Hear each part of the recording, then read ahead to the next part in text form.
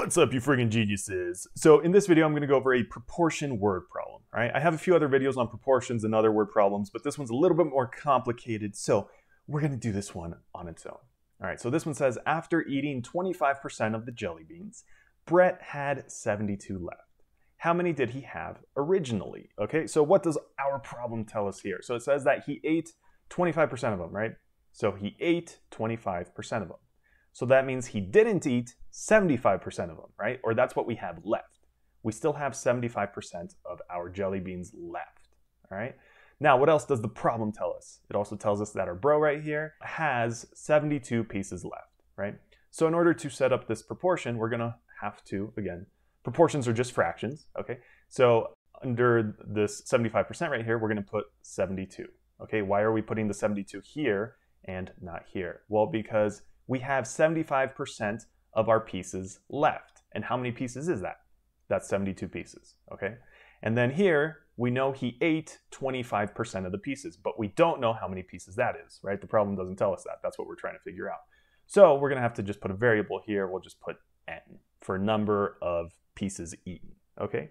Now, in order to set up our proportion, we just have to set these equal to each other, right? But one last thing we have to do is we can't have these percent signs right here, okay? We need to change these percents into decimals first, okay? So in order to change 25% into a decimal, that's just gonna be 0.25, okay? 25% as a decimal is 0.25.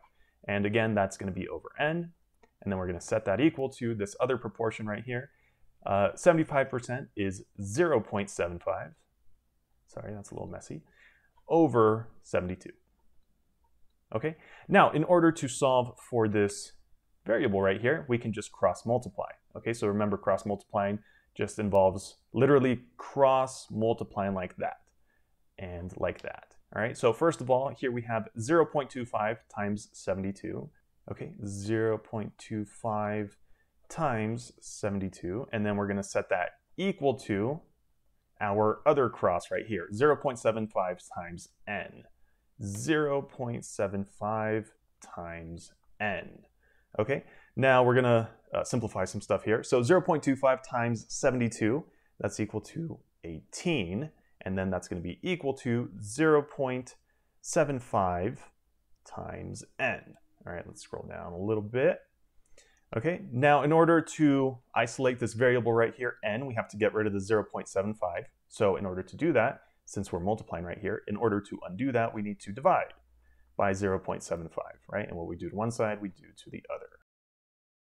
Okay, so then on this side, the 0.75s cancel out, so we're just left with n right here. So we get n is equal to 18 divided by 0.75, which is equal to 24. Okay, so we just figured out how many pieces he ate.